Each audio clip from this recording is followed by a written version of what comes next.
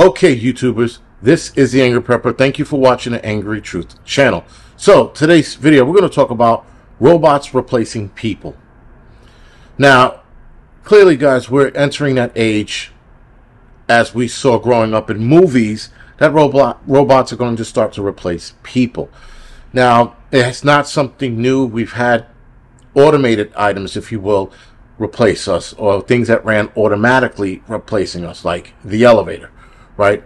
On the escalator, for example, those things got rid of a lot of elevator men, right? Guys used to stand in the elevators and operate elevators, elevator operators, if you will.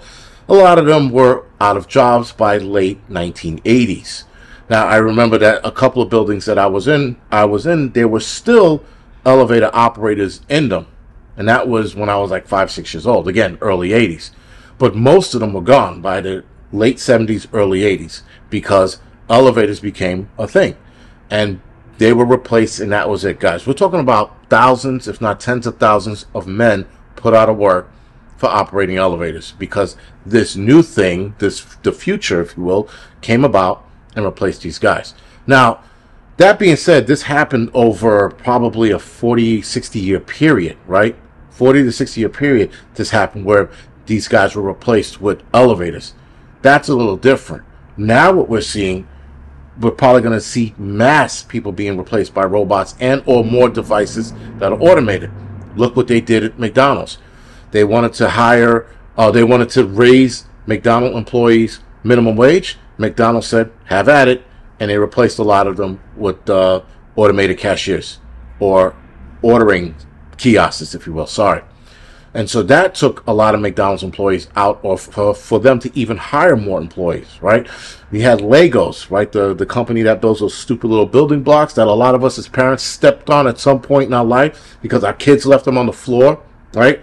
Those fucking things. They have an entirely automated facility where they have no workers. And the only workers there are the guys that fix the robots that are shipping everything around. That thing is completely automated. And that's Legos. I think that's out in like Denmark or some shit, or Switzerland, or whatever it is. Right? So now we have Amazon talking about hiring robots to do the packaging. Those guys that sift through the packages, or they gather the packages together. I don't know what they're called. But they want to replace those guys with robots. Because now that they're unionizing, Amazon's like, nope, we're not doing this shit. And they're going to hire robots, because what do robots do? They don't talk back, and they don't need to fucking unionize. Because they can't. But my point is, guys, is that robots are eventually going to start replacing people. We have AI technology that's replacing us now, or replacing a lot of the things we do.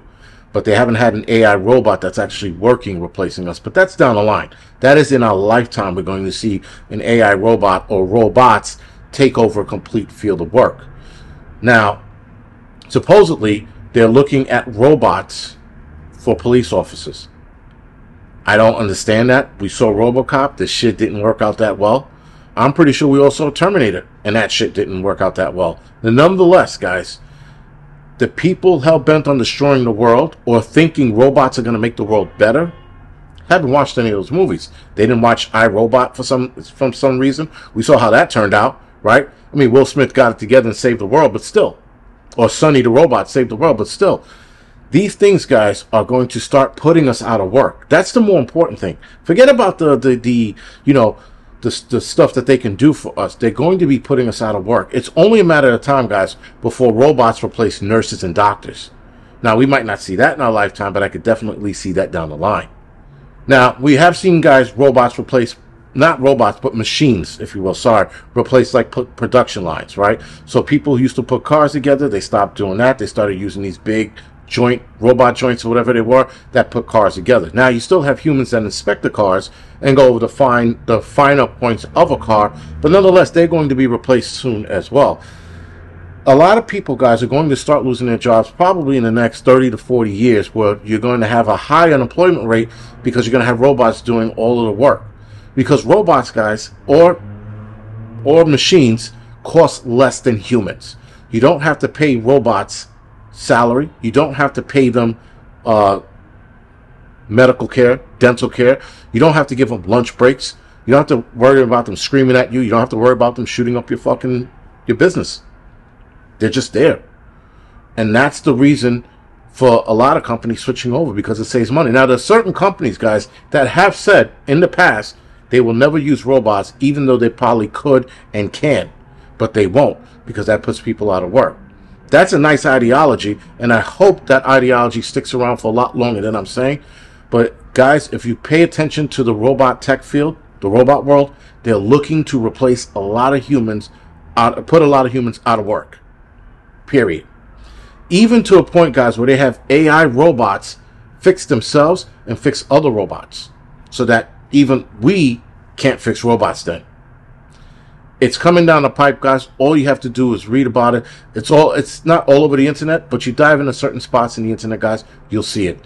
It's scary because we are going to be jobless probably in the next 60 years or so.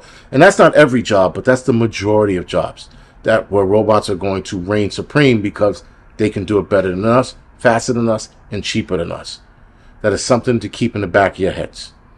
Anyway, guys, this is the Angry Prepper. Thank you for watching the Angry Truth channel.